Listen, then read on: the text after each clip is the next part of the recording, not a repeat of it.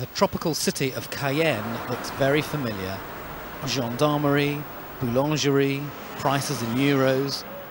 This is French Guyana in South America, administratively part of France, even though it is 4,000 miles away from the boulevards of Paris. It is said you can tell the colonial legacy of a place by the breakfast they serve.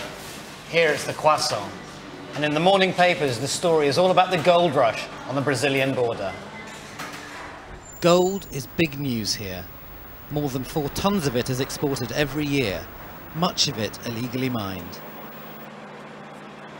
To find out more, I took a ride to the French-Brazilian border and then set off up the Oyapock River that acts as the frontier between Brazil on the one side and Europe on the other.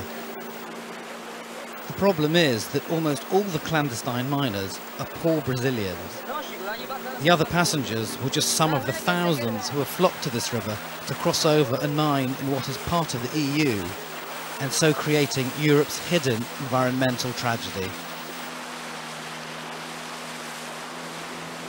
There are up to 15,000 Brazilian miners in these jungles. After a precarious journey, we finally reach a settlement which isn't on any map. We've just arrived here. It's been about 6 hours in the boat at the place they call the Ilha, the island, which is the kind of base camp for all the garimpeiros to go into France. A ramshackle support town for the miners, it is home to a floating population of about 1,000 people, with boats coming and going constantly. With no police, running water, infrastructure, it's every man for himself. But what's most striking is that the currency here is gold. Pode mostrar tudo isso? O que é? Os pesos? Yeah, os pesos. So this is 1 gram. 1 gram é que é? 1 grama, tá aqui 1 grama. That's 1 gram. 1 grama é That's isso 1 aqui. gram. A maioria das pessoas aqui vem e compra em ouro ou compra em reais? Mas é em ouro. E aí compra no dois, em ouro e em reais. Most people come here and buy things in gold, but if you want to, you can use Brazilian currency as well. Ilha is also a major depot for petrol. Men called petroleros carry a constant supply through the jungle on crude backpacks like these to feed the motors that excavate the gold. This is full of oil, 50 kilos of oil, which they take into the jungle for the machines to work. Okay. So they're doing. All right. This is incredibly heavy. They walk for 1.5 hours through the jungle at night with this on. My God, this is heavy. So they're going to be walking through the jungle with this. They get 3 grams of gold per trip, which works out as about 30 quid, which is actually quite well paid. And they say they can do 3 trips a day, but this really is going to kill you in the heat. It killed me anyway. Where miners go, prostitutes follow. There are 10 brothels with dozens of sex workers here in Ilha.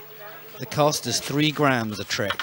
So this is the rooms where they live. They live here for free, and also they take the guys back. Tem a Bíblia para ler? Sim. And she's got a Bible on the bed. Quantos programas dá para fazer por noite? Acho que uns 5. 5 programas. 6. Depende. She says she can go 6 or 7 times, with 6 or 7 different guys a night. For all the lure of riches, Ilha is a place that lives on its nerves, with constant patrols by French police and the Foreign Legion. After some persuading, the garimpeiros only agreed to take us to a mine if we promised not to reveal its location. We're almost here, the side of the river, where a few hundred meters in, supposedly, is a gold mine.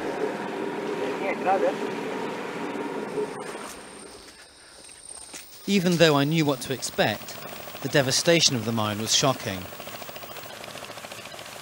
First, the rainforest is burnt down to clear space for the dig. Then the earth is hosed down, opening a giant crater, and the muddy gold ore pumped up to a makeshift sluice. It's a lot of destruction for not much gold. This site only produces about 15 grams a day, worth just under £200. Even so, it's still worth it for these men for whom this is their best chance of a wage. When you buy gold in the high streets of London or Paris, it could have come from a place like this. But these men get very little from this. They share just a third of what is found, after the rest is given to the motor's owner. But their impact on the environment is huge.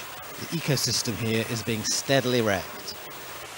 While the miners themselves live with the daily threat of malaria, violence, and for them, worse still, French raids where all their equipment is destroyed. But this does not put them off. They will never be able to stop it, because the jungle is so big and we are so tenacious. Further up the Oyapock is Camopi, an Indian settlement with a French post office and 3 gendarmes. The bulk of their work is protecting 14,000 square kilometers of jungle from the Brazilian miners. It's an uphill struggle. One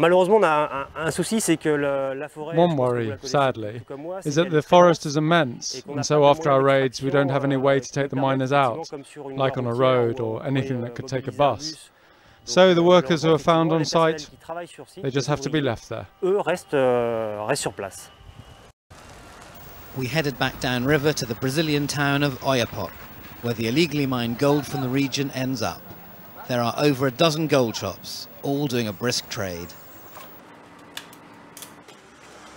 This raw gold arrived from Ilia this morning. Here they melt it down, turn it into bars and weigh it. This piece is worth about £1,000. I've asked him where he thinks most of the gold that comes from this region ends up. He says, mais para fora, most of it abroad. And so, the gold leaves the heart of the Amazon and enters the global supply chain. London's Hatton Garden sees more than a few nuggets of the 2,000 or so tons of gold produced globally every year.